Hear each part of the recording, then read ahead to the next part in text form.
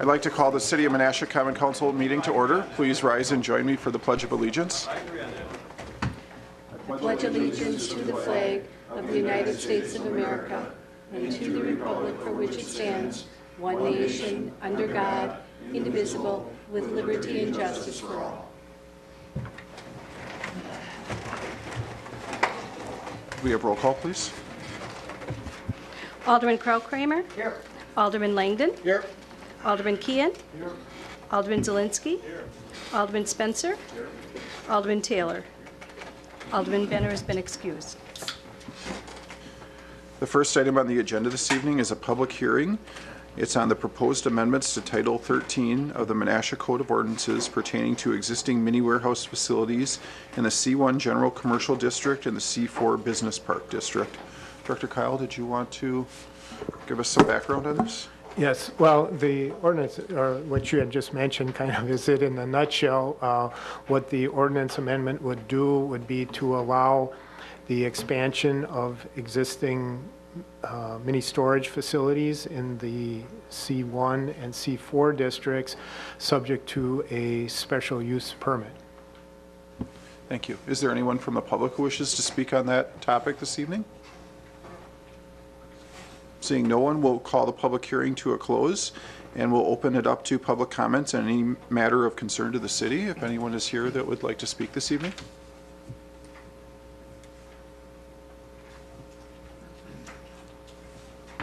Good evening. Tom Konetsky, 858 Emily Street in Menasha.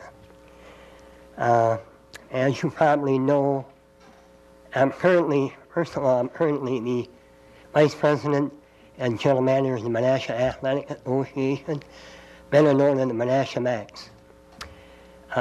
We've been working on Cosmo Park renovation now for, well, we talked about it about 2 years now. And we made quite a bit of progress. We're not done yet. Wait a while till it's all done. It's going to be pretty nice. We have more money. It'd be nicer than what we want, what we're getting there, okay? And we've been working with the park department, Mr. Tunye, Mr. Maz. They asked some of our input. We gave it, sometimes dollar amount, putting the kibosh on that.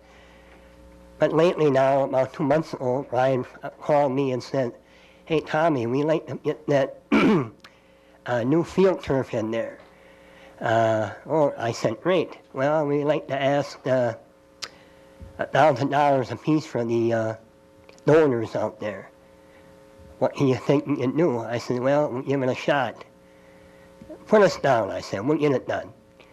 So I'm happy to say that I don't know how the other entities, the Foxes and the Growers and the high school, the Twins came out, but I'm happy to present to Mr. Tunye here a check for $1,200.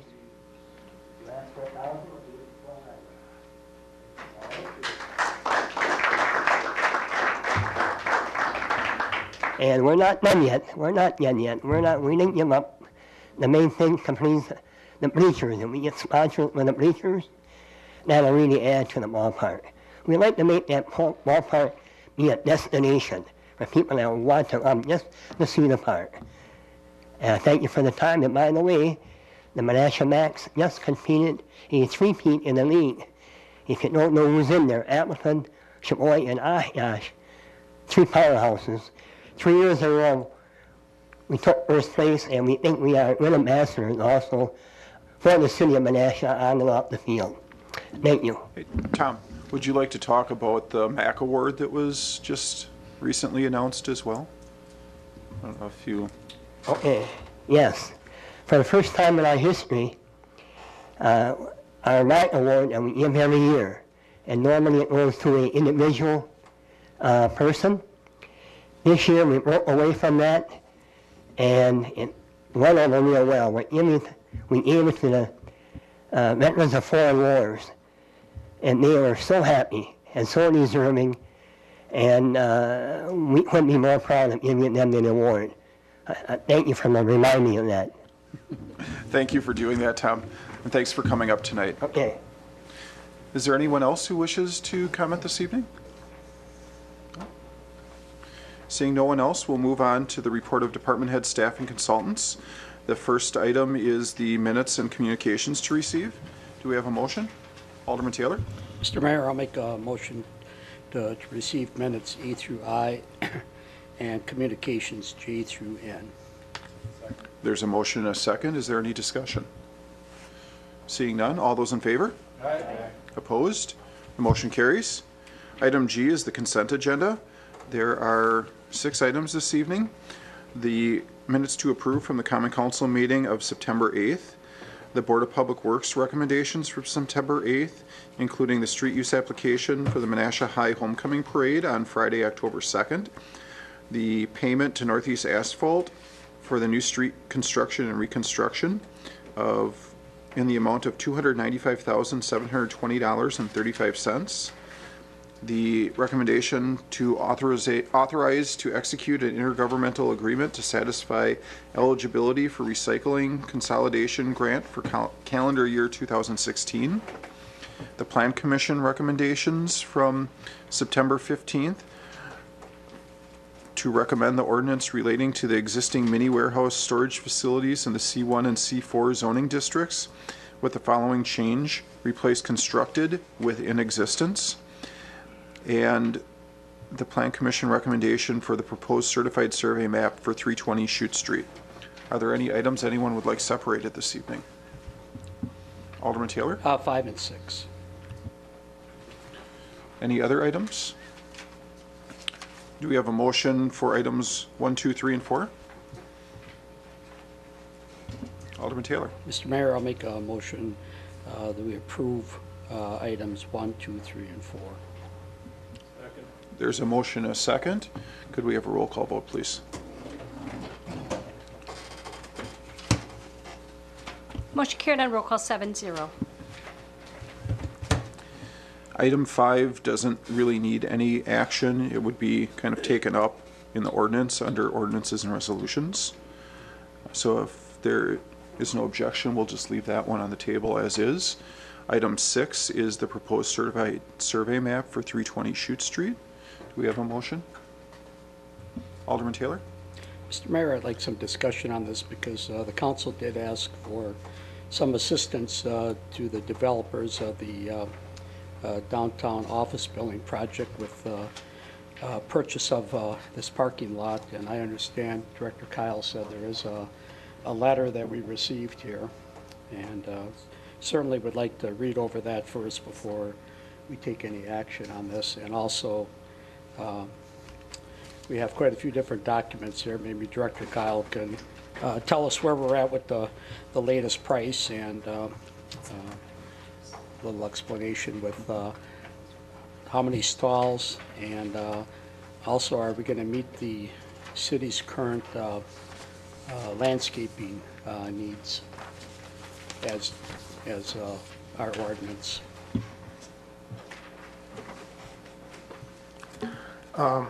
Well, the CSM is necessary in order to effectuate the purchase agreement for the portion of the Germania Hall lot that we're pursuing in order to meet our obligations for parking to McClellan Downtown Development.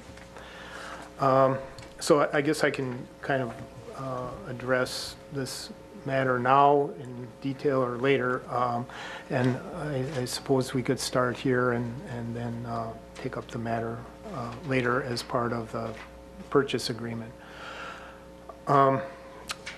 As at the last meeting, I was directed to make inquiry with the developer concerning a contribution to the city's costs for acquiring a portion of the Germania Hall lot. The mayor and I met with the developer's representative, John Hogarty, last Tuesday.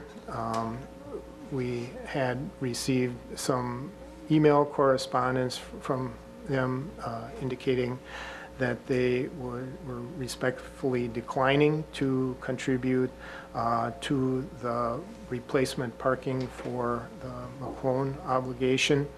And he just dropped off, like this afternoon, a letter to that effect indicating that neither the developer or one of its members, John Bergstrom, were willing to contribute funds for the purpose of providing that alternate parking.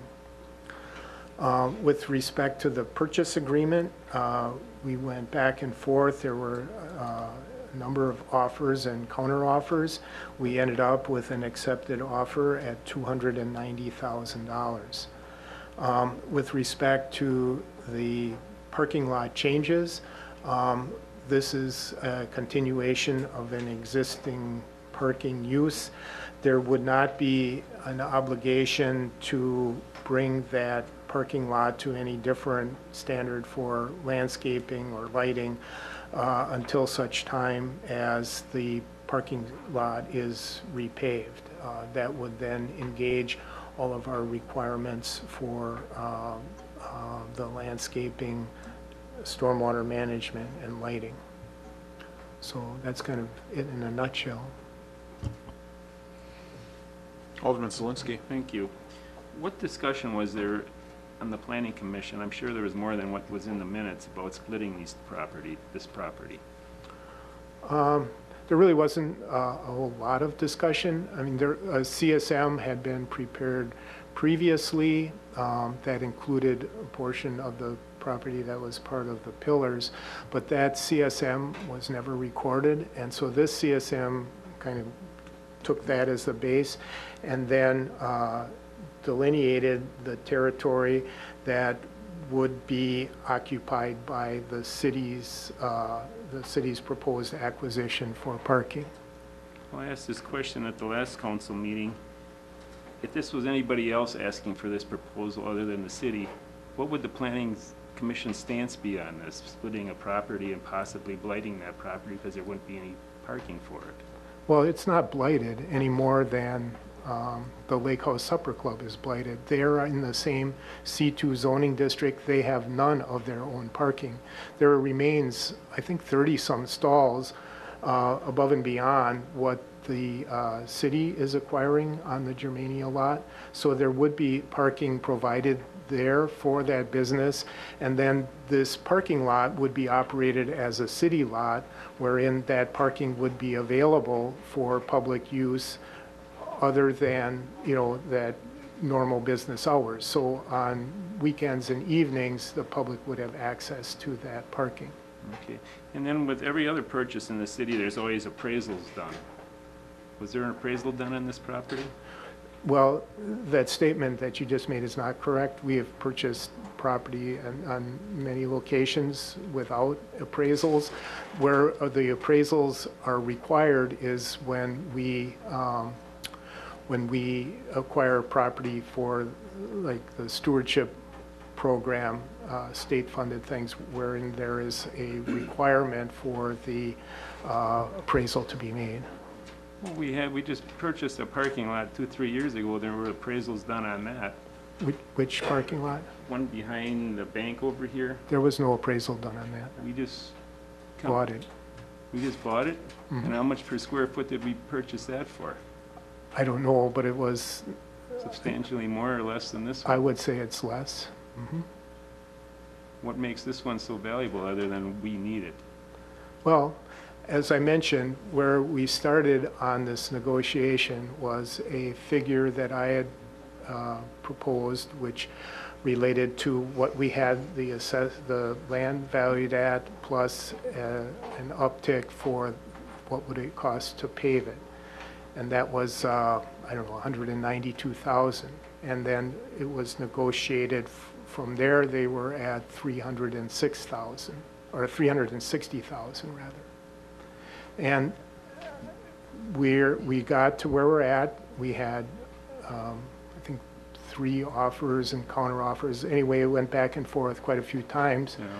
And this is where we're at. And quite honestly, what are our other options at this point? Our other options are to look elsewhere and spend more money. So if you don't like what we're having to pay, that's Well- fine, but we also have an obligation that we have to meet to the developer, and we don't have good options elsewhere to do that. Well, now in hindsight, Alderman Taylor came up with a good alternative of purchasing parking lot on Broad Street, purchasing some houses that are possibly blighted, and some of them actually look like they're blighted, on Broad Street, and creating some parking area there for this temporary use. But We've looked at that option, and that option is not less expensive.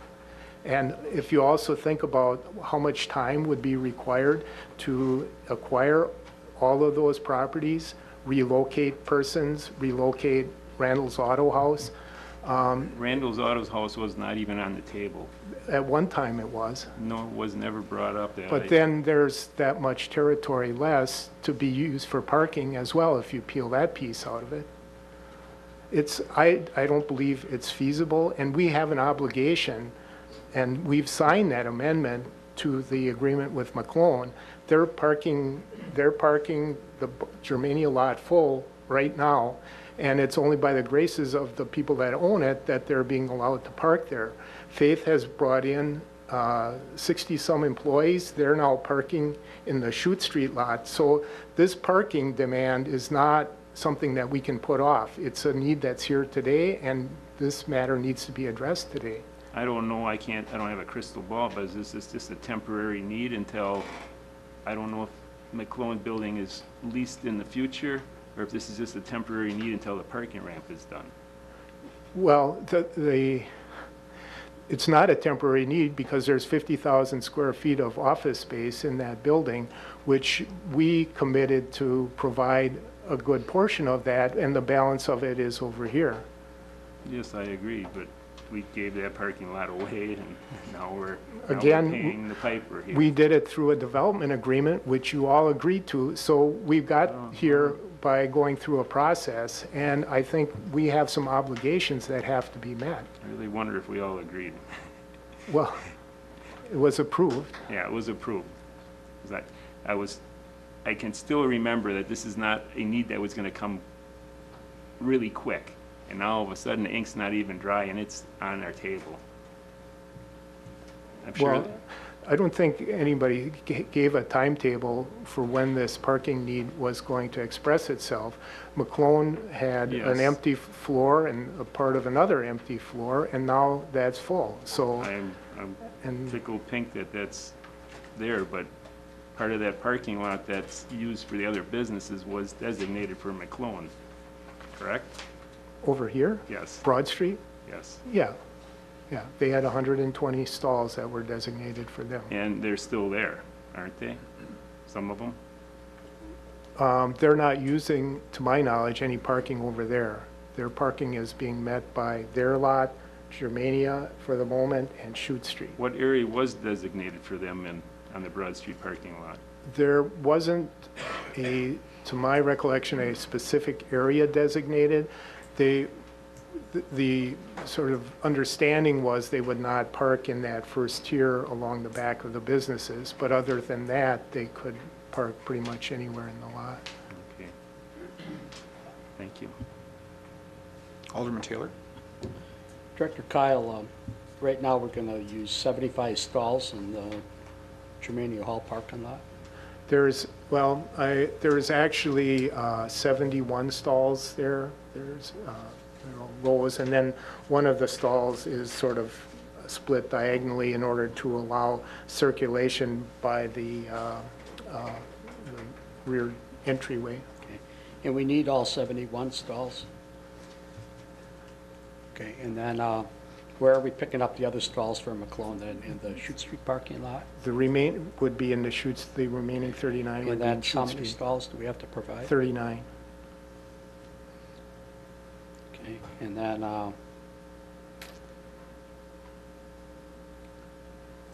I wish I would have seen a landscaping design for future, and do we have to put a retention pond in? Well, I believe when the paving is removed, then we would have to look at stormwater management, just as we are going to need to for the Chute Street lot. Okay, and then Are we going to be out looking for more stalls? How many stalls is that going to take up? Yeah, and until we get further along in the engineering, that I don't know. And there are ways to deal with it through in-ground systems and so forth. It's expensive, but there are ways to deal with it. And likewise, in Chute Street, we will be looking at meeting our landscaping requirements when that's redone. So it's quite possible that we're going to be shrinking the number of stalls in there fairly significantly. So we're kind of looking at a short-term fix, and then we're going to come back and we're going to be probably looking for some more, Yeah. And some as more parking stalls. Director Radke indicated, that the stormwater function can be integrated with landscaping on site. Okay. And then how many stalls does this leave Germania Hall with its building? Is it 38, Gary? Yes. How many? 38. As I said earlier, I would have probably been more interested in purchasing the whole property for the needs of the city. And I'm sure when we chew up the chew up these 71 stalls, excuse me.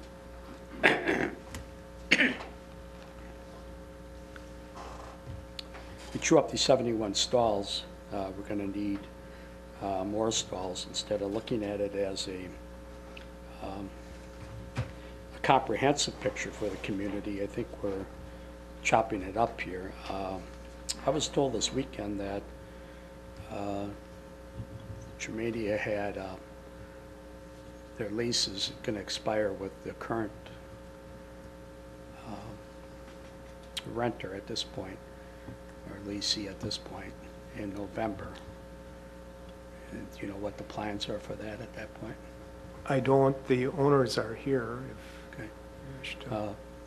I would ask for unanimous consent to hear from the developers what they're looking at for the future here with this property. Do we have any objections? Seeing no objections, I don't know if anyone has any plans or any plans they'd like to share with us. They're all looking at each other. My name is Gary Landecker. I'm the real estate broker that is trying to sell this parcel at this time.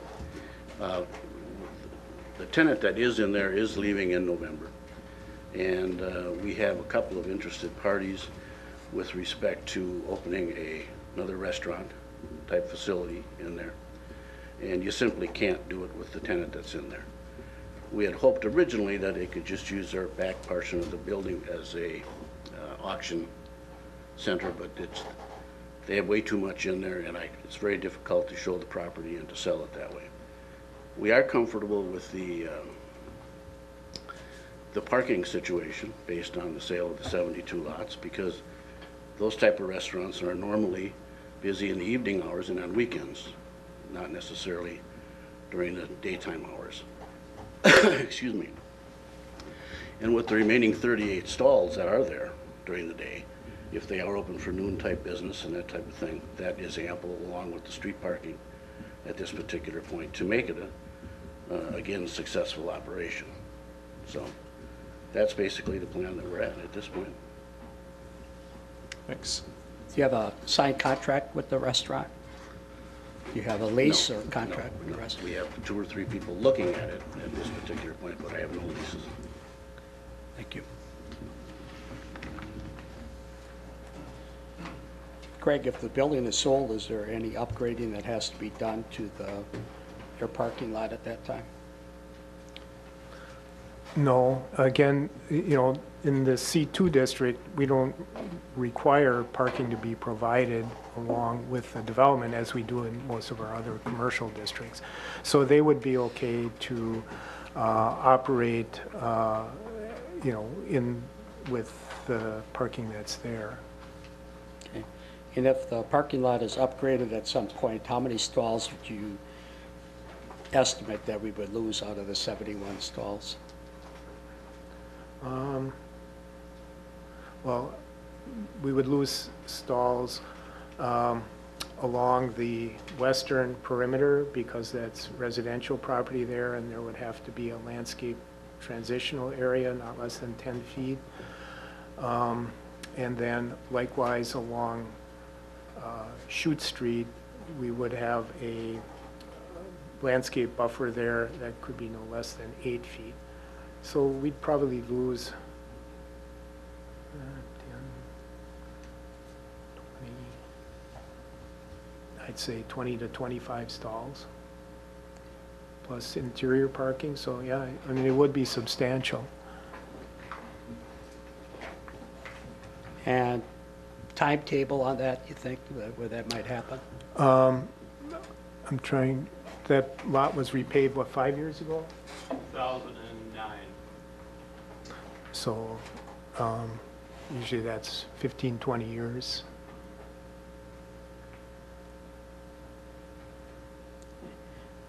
I'd just like to also say Germania Hall has been, with these developers, have been a good neighbor for the neighborhood down here. And they've run a great business, put a lot of money into that building, and we certainly appreciate it in the neighborhood in this district. Thank you. Alderman Langdon. Thank you, Mayor. Greg, okay, I'm gonna admit I don't know how to read all this stuff. Like you say, when you buy a house, you got a million papers to initial. So if you could just run me through this. I know did the purchase price start at 300,000? The original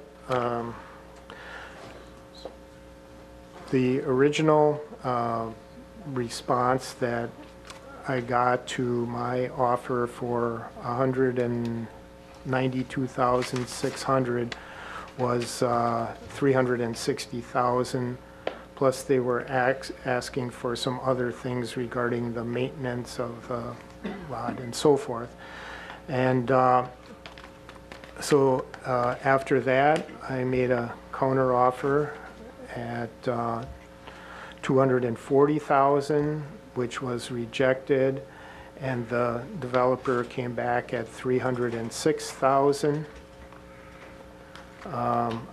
I rejected that and made a counter offer of 276,000, which was rejected. And they came back with a purchase price of 300, which was rejected. I came back at 282,000, which was rejected. They came back with 300,000. I came back with 290,000, which was accepted. Okay. And I'll also indicate that in our discussions, we had asked for, and they did agree to, granting the city a right of first refusal for the purchase of the remainder of the property, so that, you know, up until such time that they have another offer pending, we have at least the ability to buy that if some eventuality would happen in the near-term future where additional parking is needed, and that site would sort of fit the bill for that parking. Okay, thank you. How did the developers come up with 300,000? If we don't know what it's appraised at, well, how did they come up with that number? The number that... Or not, the owner, I should say. Sorry. Yeah, the number that they started with was based on $5,000 a stall, which was information that they had garnered from some property transactions in the city of Neenah, where property was acquired for the purpose of parking. Okay.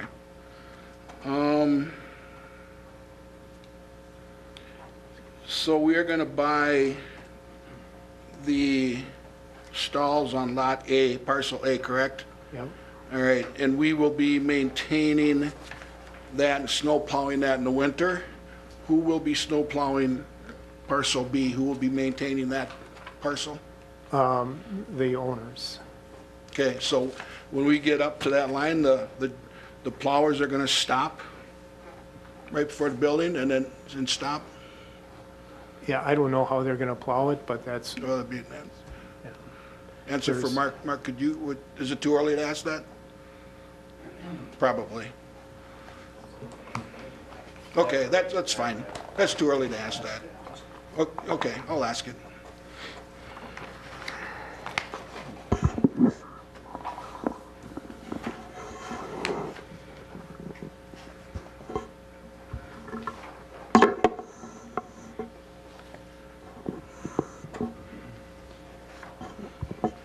Well, we may have to have smaller pieces of equipment in there, but we will work within the confines of the parcel that we own.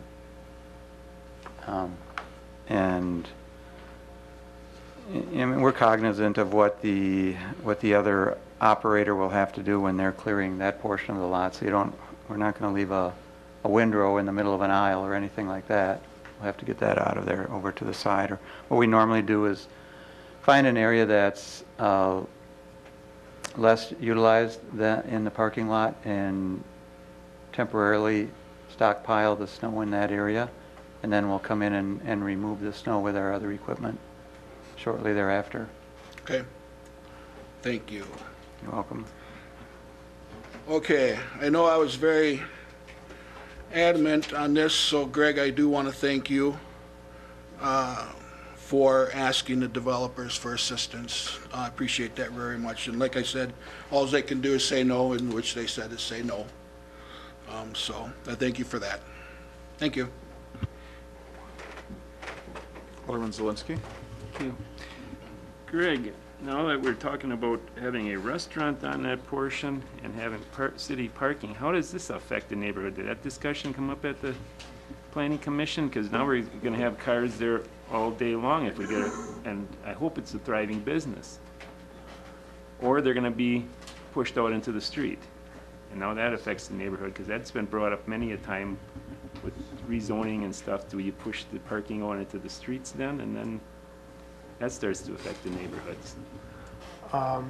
well, I mean, if you look at how Germania was used in the past, they would have meeting events, that sort of thing during the day when the whole lot was full, and occasionally people would spill over into the Chute Street lot. I think what's being contemplated is a different venue than a banquet hall. It's being thought of more as, you know, something maybe like the Lake House Supper Club, or, you know, a restaurant of that nature. And there's nothing saying that it won't be. That's correct. But if you're planning an event and you need, you know, 200 parking stalls, you're going to, you know, kind of make a decision about that before you rent the facility. Yeah, well, I hate to have this, I know you can't make this decision now. What businesses would we say you can use that parking lot, and what businesses would you say can't use the parking lot? Did we ever make that? You mean Yeah, the city park? the It city would parking be lots. operated just as any other city lot. Okay. But now there could be parking there 24/7, possibly, if you get the right business in there. No, because we don't allow overnight parking in any of our parking lots. Well, it'd be except majority with a of it until, what permit. time do they have to get 2 at? a.m. 2 a.m., so it'd be from 5 o'clock in the morning until 2 a.m., which is most of the day. And if we don't have enough parking stalls in there, and if you had to bring that up to a certain standard, which I can't believe that if I was buying that lot that you would say, Dan, leave it a parking lot and don't put their screenings in. I really have a hard time with that one. But Because it's not changing. I know, but we're splitting it off from another piece of property. And I know if certain people were doing it, you'd say, hey, where's the screenings now? Put them I in. don't think so. No. You don't think so? No, Oh, in fact, I'm pretty confident I wouldn't be doing that. Okay, well, it might happen again somewhere down the line, See, at that time. and, yeah. And I don't know if that ever happened in the city before, that we divided some properties and we just let them sit as they were until such maintenance came due. I don't recall any. Okay. I just don't hope it becomes an effect on the neighborhood. The neighborhood's transitional now, and there's some good neighbors there now that were concerned about parking when we were rezoning a church into a tavern. They were worried about where's the parking gonna be? Because they could be having an event the same time Germania was, and there's nothing saying that couldn't become a tavern yet. And then what do we do? Or you want that in your neighborhood? It's a tough decision if this stuff starts to spread out and spill out into the neighborhood. And that was a tough decision about the tavern at that point. But even if we weren't purchasing the parking area, it could become a tavern. And, you know, Yes, but they were going to share parking at that point. They were going to work out an agreement with the neighbor about using their parking lot because the tavern basically didn't have any parking, very little. well, parking across the street, on Yes. Shoot Street. Alderman Taylor? How much more, when we present them with 39 stalls in the Chute Street parking lot, Greg, what is the capacity of that lot at this time? Do you remember? Is it 96 or something? So if we have to store snow in the 71 stall parking lot, we'll have ample room for a spillover into the Chute Street lot for the McClone people. Is that how we're gonna approach that? And actually, the 39 is incorrect. It should be 49 to get up to 120. 120, 49 stalls.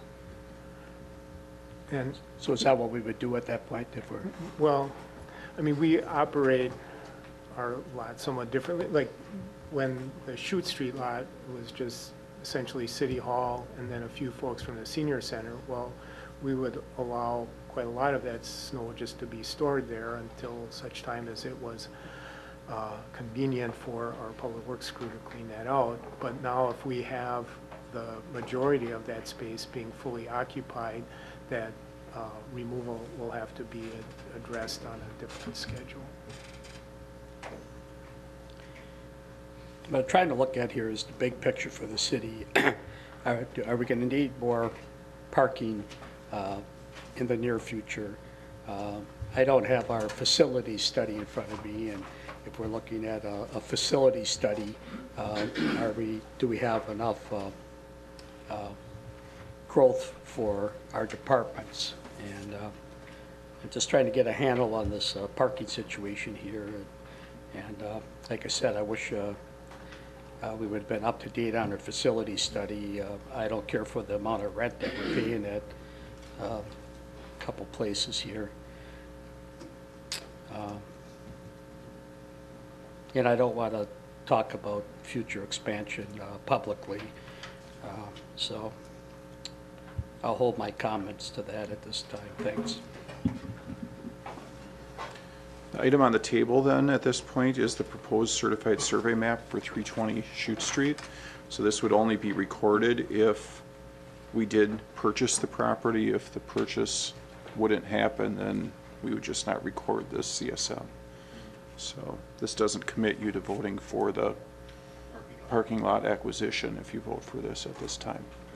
So do we have a motion for the approval of the CSM?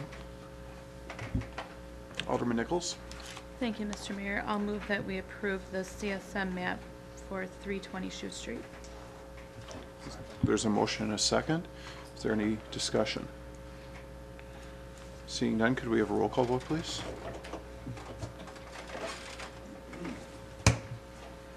Motion carried on roll call 6-1.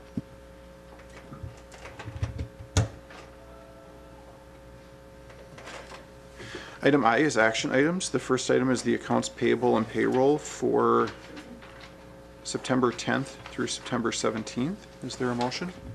Alderman Nichols? Thank you, Mr. Mayor. I'll move to approve the accounts payable and payroll for the term of 9/10/15 to 9/17/15 in the amount of $739,982.21. There's a motion and a second. Is there any discussion on this item? Seeing none, could we have a roll call vote, please? Motion carried on roll call 7-0. Item 2 is the beverage operators license applications for 2015 through 17. Do we have a motion for those recommended for approval at this time? Alderman Nichols? Thank you, Mr. Mayor. I'll move to approve the beverage operators license applications for the 2015 through 2017 licensing period as listed under approved on the police department's memo dated September 17th, 2015. There's a motion and a second. Is there any discussion? Seeing none, could we have a roll call vote, please? Motion carried on roll call 7-0. Do we have a motion at this time for the beverage operators licenses recommended for denial? Alderman Nichols? Thank you, Mr. Mayor. I'll move for the denial of the beverage operator's license for Maria Guadalupe Alvarado. There's a motion and a second. Is there any discussion? Seeing none, could we have a roll call vote, please? Motion carried on roll call 7-0. Item 3 is the first revision to the state municipal agreement for the State Letta Local Bridge Project, 3rd Street Bridge. Is there a motion? Alderman Nichols? Thank you, Mr. Mayor. I'll move to approve the first revision to the state municipal agreement for a state-led local bridge project, the 3rd Street Bridge. There's a motion and a second. Is there any discussion? Seeing none, could we have a, oh, Dan? I'm sorry. Mark, could you explain this to the...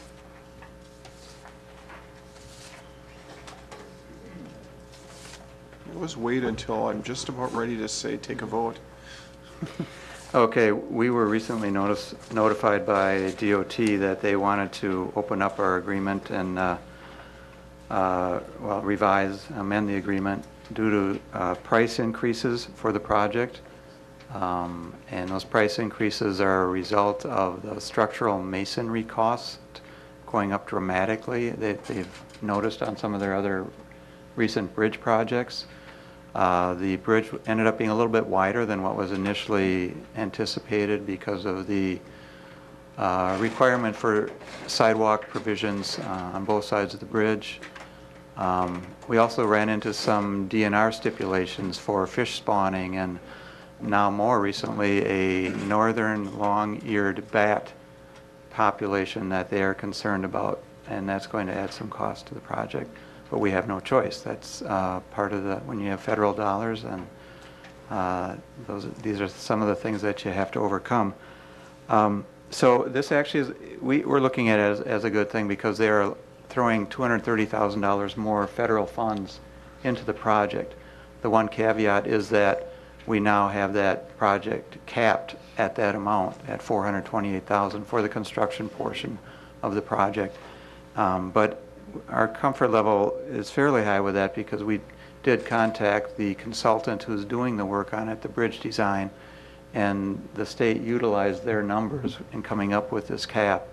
And their numbers, they're telling us, are fairly conservative. They've thrown in extra money for a staged construction because we're going to do the bridge half at a time so that no temporary bridge is going to have to be constructed to maintain access.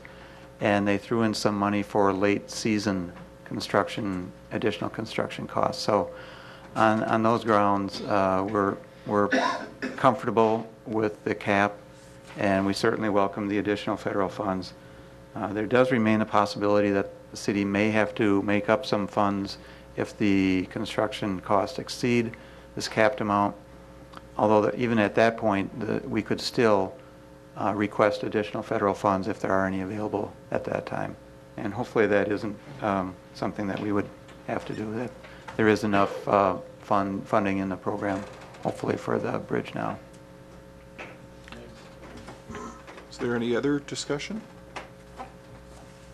Seeing none, could we have a roll call vote, please? Motion carried on roll call 7-0. Item 4 is the flexible spending agreement vendor assignment. Director Sino, did you want to comment on this? This is a pretty straightforward transfer. BMO Benefit Services, which is providing our flex spending plan, has been bought out by Task, and they are asking us to do an assignment. I think it's okay for the city to do the assignment, but as part of this assignment, per my memo, what we're going to do is we're going to give them a precautionary termination letter for December 31st so that we do have the right to select a different flex spending provider if we so desire over the next couple months. Do we have a motion at this time? Alderman Nichols? Thank you, Mr. Mayor. I'll move to approve the assignment of the current healthcare FSA and dependent care FSA from BMO Benefit Services to Total Administrative Services Corporation. There's a motion and a second. Is there any further discussion? Seeing none, could we have a roll call vote, please? Motion carried on roll call 7-0. Item 5 is a collateral assignment of rights to performance incentive payments by Menasha Downtown Development, LLC. Director Kyle, would you like to comment on this?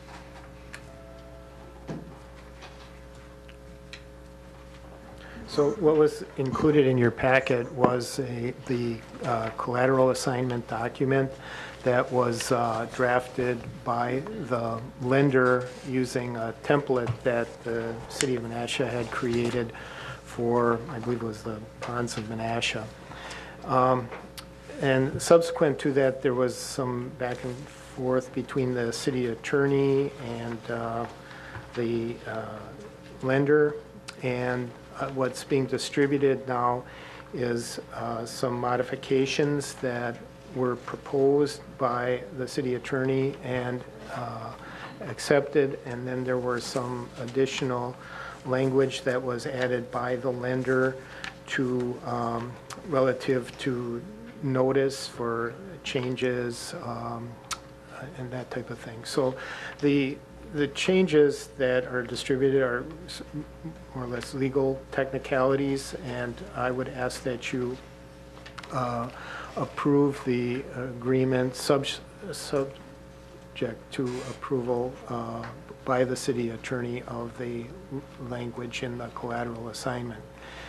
And I want to just step back for a second. So normally there would be a mortgage on a property, but since this is a ground lease, the bank is looking for some security for the funds it's lending. And so what this document does is essentially pledge the TIF increment that is owed as a developer incentive to the lender versus that money going to the developer.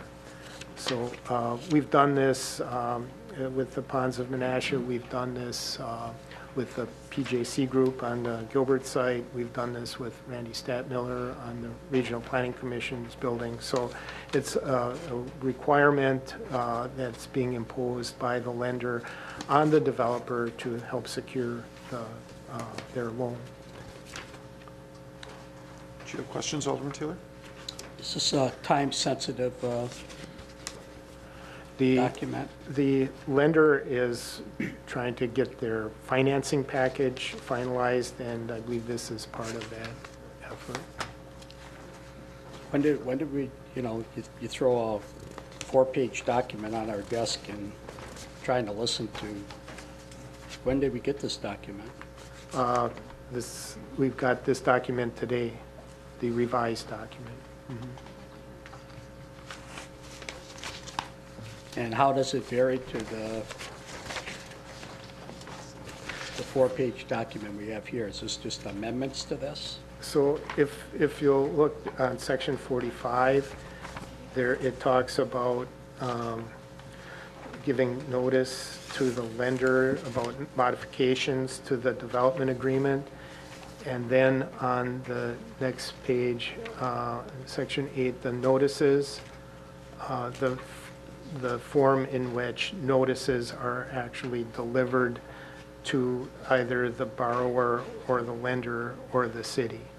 So again, I don't think these are material. The main thing is pledging, our development incentive to the lender versus the developer.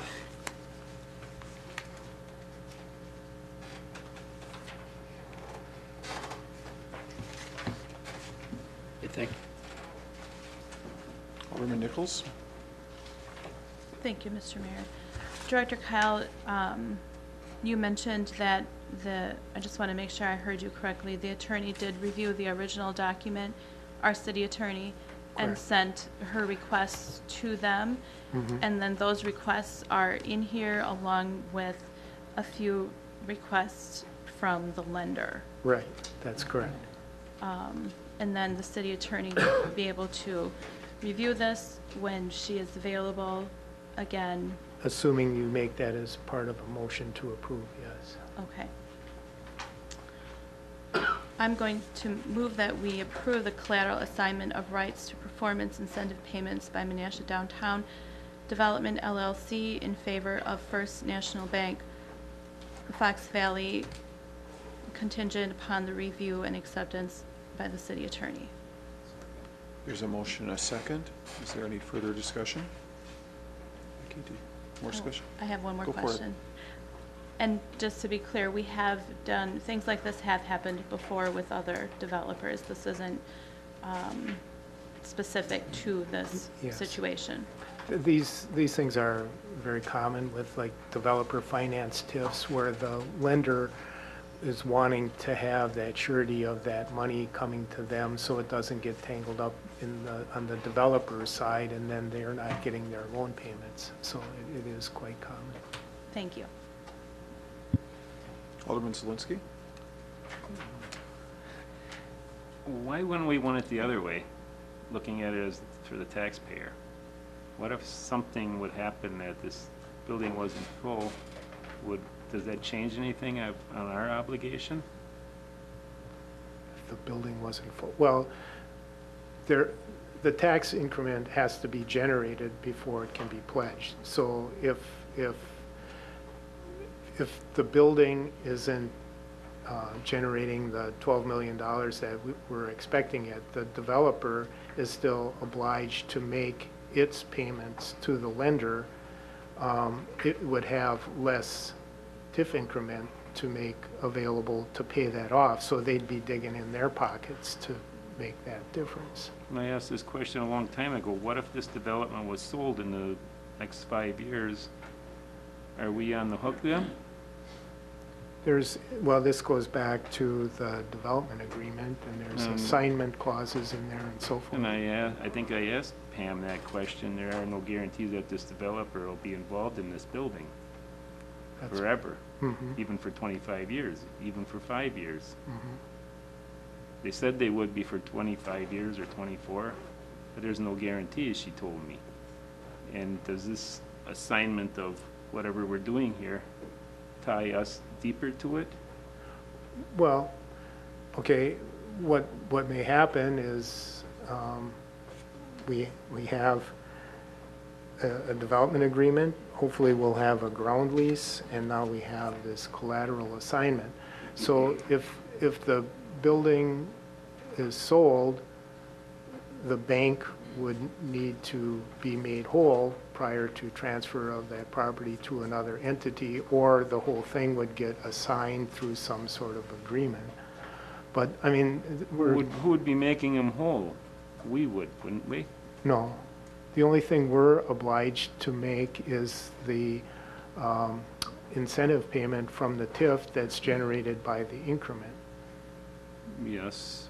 And that was not a previous question. If this thing was sold and it didn't sell for the same amount of money as we anticipated, we're on the hook. We're on the hook Once to the pledge developer- the amount of money that the TIF is Yeah, generating. once the developer, if the developer would disappear or move on to a different project or whatever, I don't know. I'm just looking in the long range if we'd still be obligated to pay that loan, wouldn't we? If I may, I think, if I'm understanding this correctly, this is basically changing the person to whom we send the check to. It's not in any way changing the amount of money that we would. No legal obligations are changing on this because If you'd like to comment in a more technical term, but No, you said exactly what I was going to say. This doesn't obligate us to anything other than what's in the regular developers agreement. Just instead of writing out the incentive payment, whatever amount is earned to the developer, we're going to do it to the bank. That's it. There's no additional obligation to the city. Okay, thank you. is there any further discussion? Seeing none, could we have a roll call vote, please?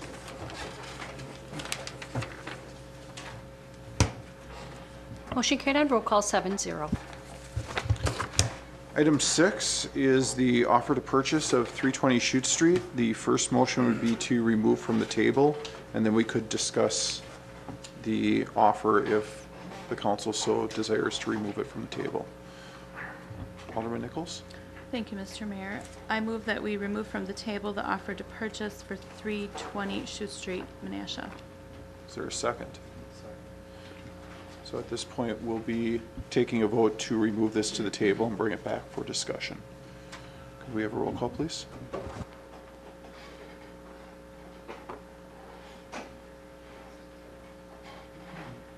Motion carried on roll call 7-0.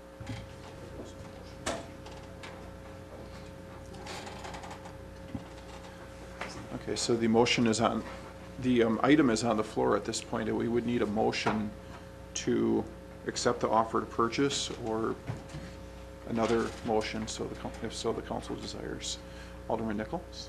Thank you, Mr. Mayor. I move that we approve the offer to purchase 320 Chute Street, Menasha, in the amount of $290,000. Is there a second? There's a motion and a second. Discussion. Alderman Taylor? Made the second, Mayor. Alderman Can Keegan? you state that, because I can never hear from down there who makes the second. Thanks, appreciate that.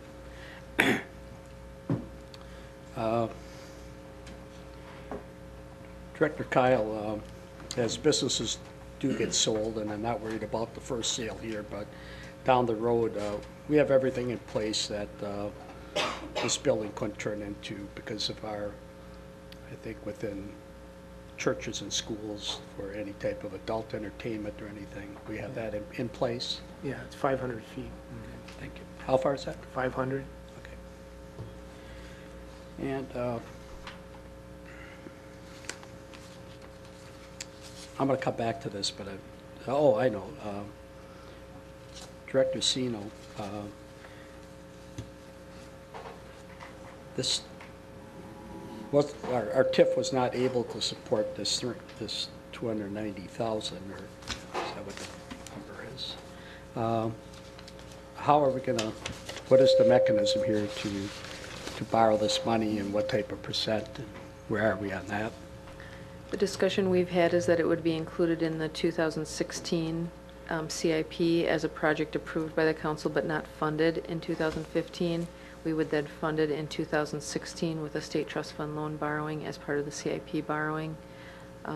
Likely a 10-year obligation at 3.25% as the interest rates stand right now.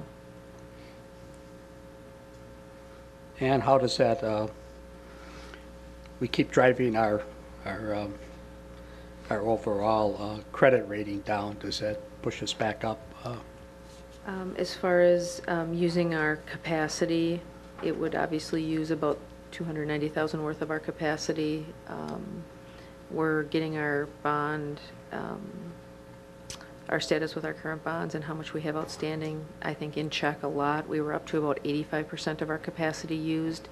We are now right around 70%. In the next couple of years, we think we'll be in the neighborhood of about 65%.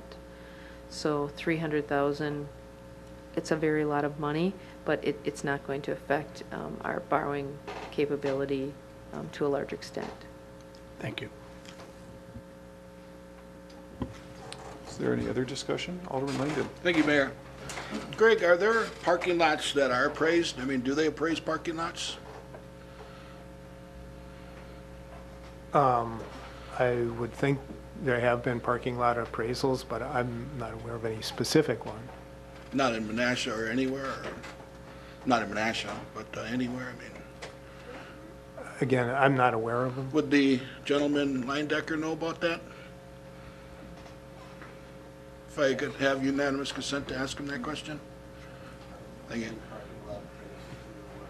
I'm not aware of any parking lot appraisals, so you know. Anywhere? No. Okay. Boy, I just look at this 300,000. I know they said they compared it to Nina's. You know, Nina at this point is a lot stronger than we are. And I just think this price is a little bit too high, so. Okay, thank you. Alderman Keehan. Thank you. Director Kyle, you mentioning the Nina parking, you mentioned that they used a comparable that was 5,000 per stall. Where was that an existing parking lot? That was a number that was given to me by the owner, so where exactly that was in Nina, I'm not sure, but perhaps you could ask them. Can I unanimous consent? Yep. Can you tell us where? Actually, Chris Hayes has given us quotes of 8,000 to 10,000 per stall. Okay, and that's downtown? Correct. Okay, thank you. Alderman Nichols. Thank you, Mr. Mayor. Director Kyle, in what year was the McClone agreement approved? Do you recall?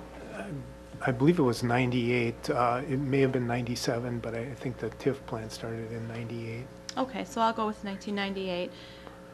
The city approved a development agreement. We entered into an agreement that required us to provide 120 stalls for a very long time. And those stalls have since been displaced because of another agreement that we have entered into. And so this isn't, in my mind, I don't see this as something that has blindsided us. It's crossing the i's and dotting the t's of the most recent development agreement, and we're still obligated to provide those 120 stalls. And I still believe that this is the best option at this time and the most affordable option, and I think that we should take it before the price goes up. Thank you. Alderman Zelensky. I'm just glad we didn't go to New York and ask for their parking rates. That would have been per day, wouldn't it, to 10,000 per day? Quite possibly. I don't know why we're comparing us to Nina. And Greg, is this setting a record for the purchase of a parking lot in the city of Menasha? Well, I mean,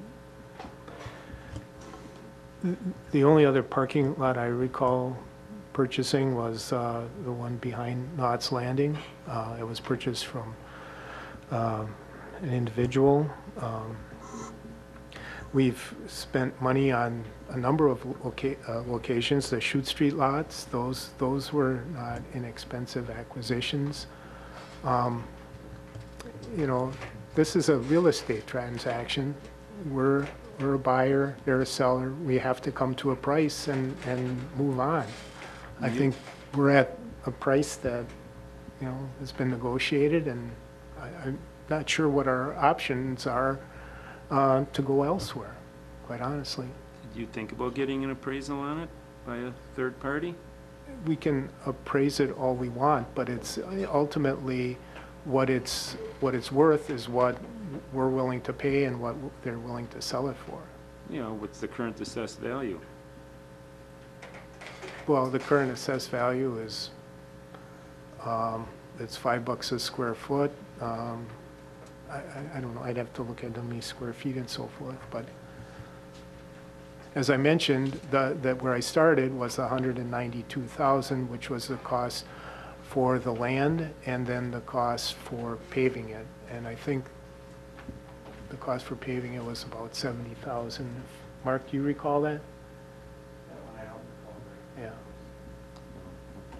Nobody on this council, other than maybe Marshall, should be surprised because this was brought up by Mr. Taylor that these parking spots were going to be becoming a big part of this development. And lo and behold, it's here. Now we have to pay Piper because we didn't negotiate further ahead. And now you say that we couldn't, but now it's too late. That was part of the discussion of the development agreement. We've adopted a development agreement, and we've made obligations for parking to Yes. McClone. So Yes. what option do we have at this point? We had other options, but you didn't seek the other side of the street. You told us about this side of the street down here. You said this, you came up with a number, said it was too expensive to go. That was your opinion. There was no appraisals done on that. There were no appraisals done on this. So what do I? I evaluated what it would cost to acquire the properties. I assumed purchasing them at the assessed value, which is a wild underestimate of what we would end up buying for that. I looked at the cost of raising the structures, restoring the site. We need to put in stable fill. We need to pave it. We need to create interior landscape islands. We need to light it. We need to provide for stormwater. And I did those calculations on my best professional judgment, and that's what it came up to for both that area on the north side of Broad Street and this area over here on Chute Street. Chute Street, okay. But then looking at the long-range plans, like Mr. Taylor brought up, the long range, I think it would have been a better development if we would have gone north. Again, that Is there area, disagreement with that? I have disagreement with that, because not only are we paying for that property, we're also losing substantial tax base forever. But then again, we could be increasing, that could be debated both ways. I hear that sometimes you gotta take some down to increase values in other parts of the neighborhood. You just can't keep moving out. And, I mean, we can look at Yes. the crystal ball in many different ways. You could look at this development taking place, and there being people now who want to acquire those properties and rehabilitate them to live there. So there's, I don't know about looking at a parking ramp. That was the discussion. What happens to these properties now that they're looking at a parking ramp?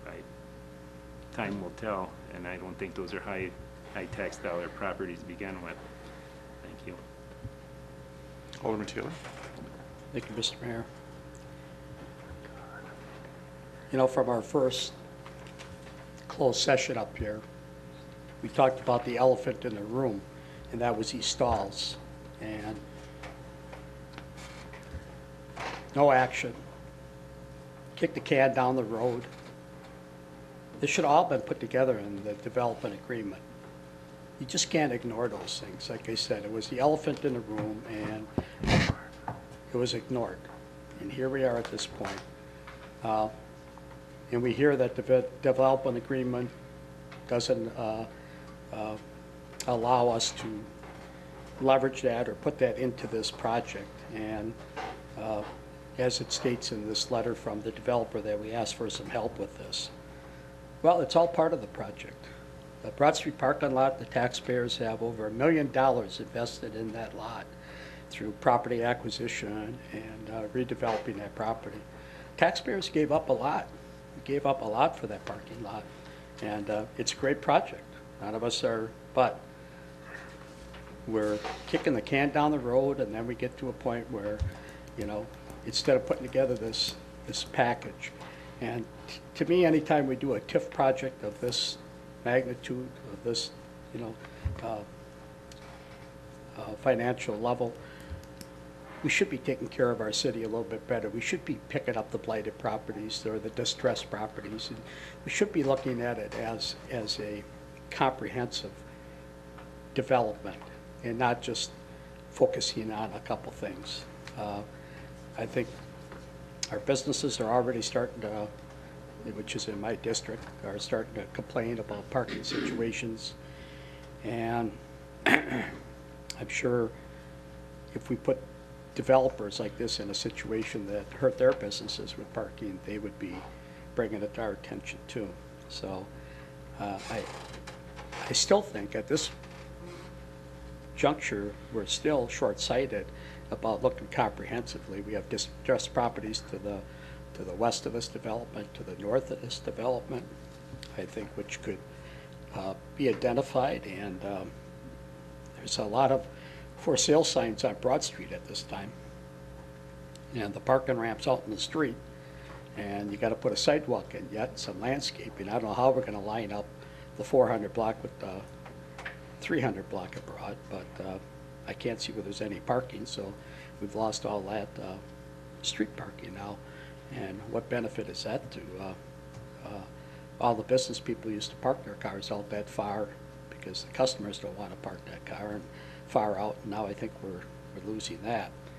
So you should have probably included some more parking in the ramp for our business people. But we got pushed back in the 11th hour on this project, and it was a 2 years being developed, and we get pushed in the corner. And certainly for the benefit of the community, I know we have to provide this parking, but also one of the developers in that development agreement is the same person that we're getting this parking for. So he's certainly aware of the development agreement. The McClone Company was the front person on this project when we purchased the hotel. So they knew early on that this could be a problem. And I think our administration, I think we could have did a little better job getting out in front of this, and especially when we were in closed session up here talking about the whole TIF and the whole project. And certainly I don't know if I recall that we were told that in that early hour that the TIF wouldn't support another $300,000. We knew the TIF wouldn't support it if we didn't get the $500,000 state grant, which I'm glad we did. And the developer at that point said they would help us if we or would write a check for that amount if we didn't get that. And I think disappointed that the developer at some point just didn't try to respond to our situation here because the development has caused this. If there wasn't a development, we'd still have $1 million parking lot that we city bought and paid for with this agreement. I hear that the dollar amount was that somewhere in Neenah there was lots that were being sold for this. I don't know if that reflects, as any real estate person would see, does that reflect what it would sell for in the city of Menasha? I don't know that. I like Alderman Zelinski's idea to have a estimate done on it. And again, I try to look at the bigger picture and for the comprehensive property and buildings that we need for our community to operate. I think, and we're going to fall short on the stalls here, 71 stalls we need, and we're going to lose 25 in 10 to 15 years, so there's another issue there, and we're going to lose some stalls on the Chute Street lot if we have to bring that up to the standards. So I still think we're in a shortfall here, and we're not looking at a big enough acquisition here for the city, and also maybe picking up some blighted property. If we're going to spend this type of dollars, I'd like to see us somehow have the neighborhoods benefit from it and move the city forward in our development. So there's a lot of questions here that I think are unanswered, and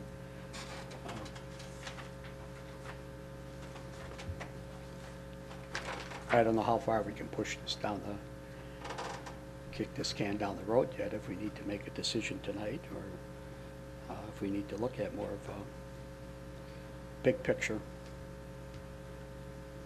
Because apparently this will meet our short-term needs, but not our long-term needs with the amount of stalls here. So,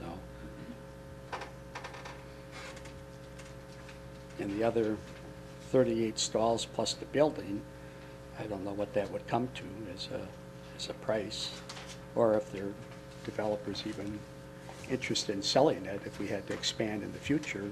When we lose these 25 stalls, do we want to expand on the same property or move to the west? And,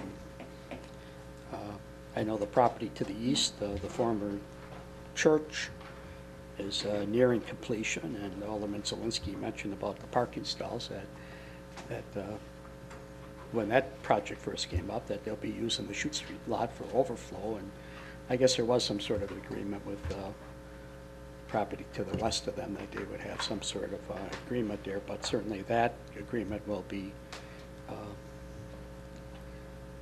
probably not acceptable, but Greg, can anybody park in this parking lot? I mean, if it's a city lot, or can we designate these stalls exactly for between 7 and 5 for the McClone people?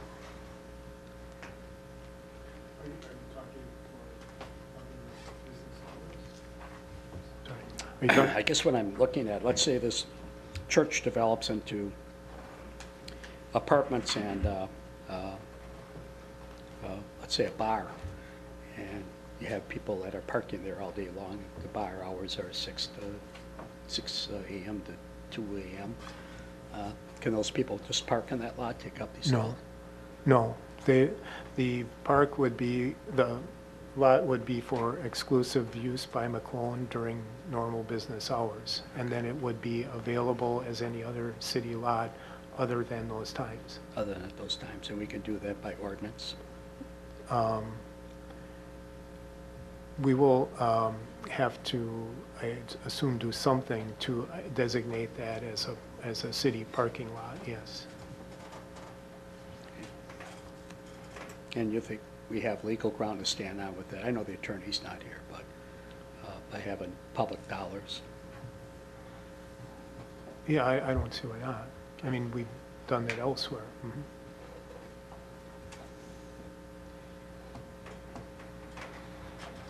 Okay, thank you.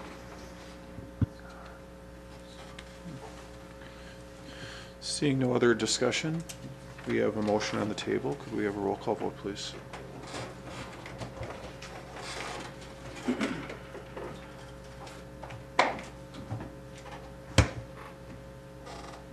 Motion carried on roll call, 4-3.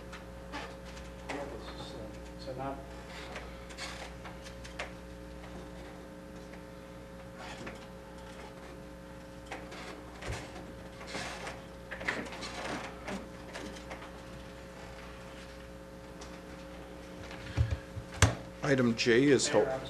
Oh. Not sure. There we go. I believe that's needs a 2/3 vote because it's not, it wasn't budgeted. I believe no, yes. I believe no because it's going to be placed in next year's budget, correct? It would be placed in the funding for 2016. So we wouldn't be able to expend the funds until the 2016 budget would be approved. So I think at this time that motion would fail until the budget is approved.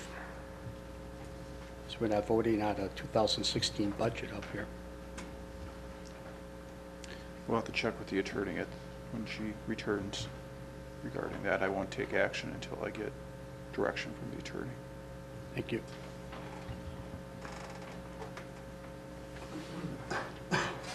Item J is the ground lease agreement for the Broad Street parking lot. Do we have a motion? Not everyone at once. This, I believe, has the amendments that were requested at the last meeting. Alderman Nichols. Thank you, Mr. Mayor. I'll move to approve the ground lease agreement for the Broad Street parking lot. Is there a second? There's a motion and a second. Do we have discussion? Alderman Nichols? Thank you, Mr. Mayor. Director Kyle, does this revised agreement include all of the changes that were discussed at our last meeting? Yes, there were a number of things that the city attorney reviewed at the last meeting, and then there was one additional item concerning use of the ground floor during holidays, and that was added as well. Thank you. I would just like to add that this ground lease agreement is another item that simply needs to be wrapped up because of the developer's agreement that we entered into. And so the changes that we requested are in here, and I would encourage us to go ahead and approve that this evening. Thank you. Alderman Taylor. I would ask that we not approve of it this evening. Alderman Zelinski asked a great question at the last meeting, that we're allowed to use this first floor in non-business hours, but he had a great question: is how many of these stalls on the first floor are handicapped? And you could have 2/3 of the first floor handicapped, so that certainly puts the community in a tough position that we don't have enough parking for the purposes that we had asked for. So I think we need to know how many parking stalls are on that first floor that are with the handicap, and maybe we need to expand this agreement to the second floor for non-business hours or for festival times in the community. So I'll be voting against this until I know that number of the first floor parking situation. Director Kyle. ADA requirements for up to 300 stalls. The requirement for handicap parking is 7.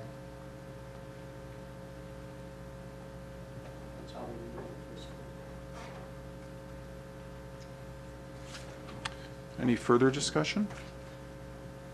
Seeing none, could we have a roll call vote, please?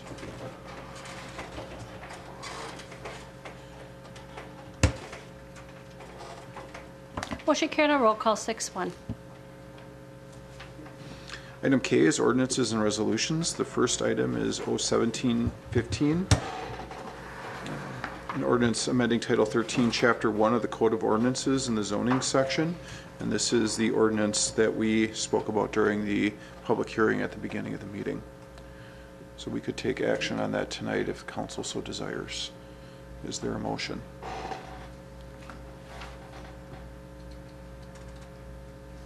Did the council want to leave this on the agenda for a second reading at the next meeting?